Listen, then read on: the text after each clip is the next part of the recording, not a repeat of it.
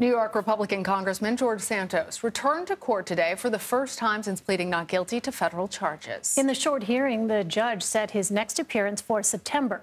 Santos faces multiple charges, including wire fraud and money laundering. Prosecutors allege he used money raised for his campaign on personal expenses. The congressman faces up to 2 decades in prison if convicted. He has described the investigation as a, quote, witch hunt. CBS News congressional correspondent Scott MacFarlane joins us now. So, Scott, with the court appearance today, where does this case stand right now?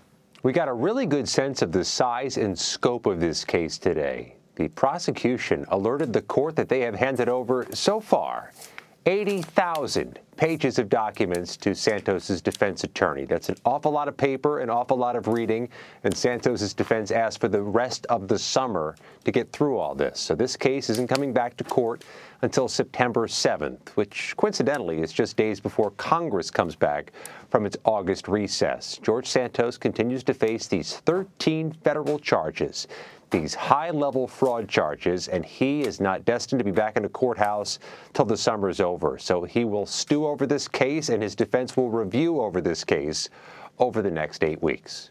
But, Scott, in addition to a courthouse, there's also a House Ethics Committee investigation into the congressman. What's the status of that? This is unique, and it has been from the start. The House Ethics Committee, which is running its own review of George Santos and many of the same accusations he faces in court, will continue its probe. In fact, they say they've expedited their probe even while the criminal investigation's underway.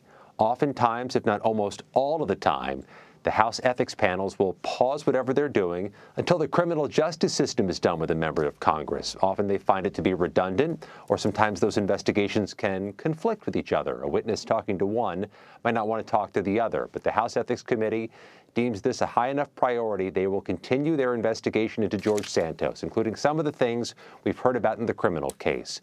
What about those campaign finance disclosures, which are allegedly off or fabricated? What about the money he has generated? What has become of all that money?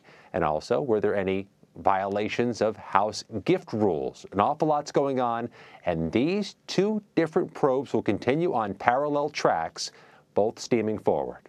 So against that backdrop, Scott, what is Santos saying about his plans to run for re-election?